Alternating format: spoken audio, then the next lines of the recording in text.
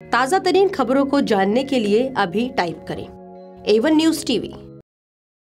नीचे दिए गए सब्सक्राइब बटन को दबाएं और नोटिफिकेशन के लिए दिए गए बेल आइकन पर क्लिक करें।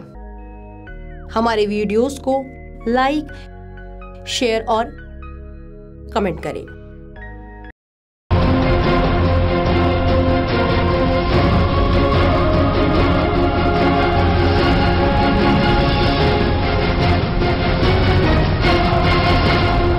नमस्कार, आप देख रहे हैं A1 न्यूज़ और मैं हूं आपके साथ चेतना Chaudhary.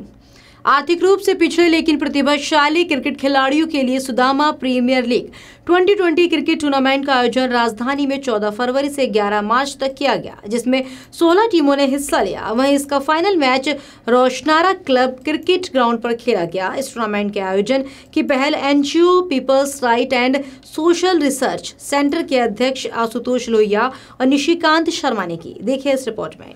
Roshanara club cricket ground पर Sudama premiere league 2020 cricket tournament का फाइनल मैच 24 मार्च को शाम 5 बजे से 8 बजे तक खेला गया।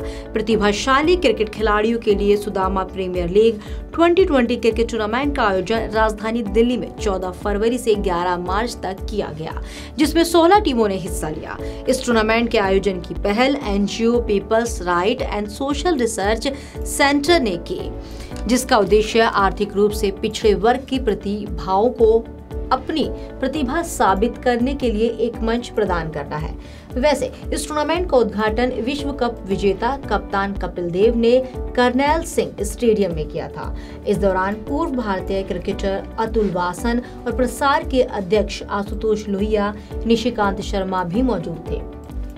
NGO peoples right and social research centre के अध्यक्ष आशुतोष लोहिया ने बताया कि इस टूर्नामेंट के लिए पूर्वी, पश्चिमी, उत्तरी और दक्षिणी दिल्ली से 16 से 23 आयु वर्ग के 750 युवाओं ने ट्रायल में हिस्सा लिया था, जिससे 300 खिलाड़ियों को चुना गया था। इन खिलाड़ियों को अतुल वासन, संजीव शर्मा और के हरिहरन जैसे दिग्गजों ने प्रशिक्षण दिया था।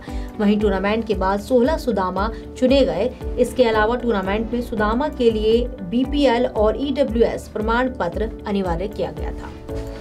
Bureau report A1 news.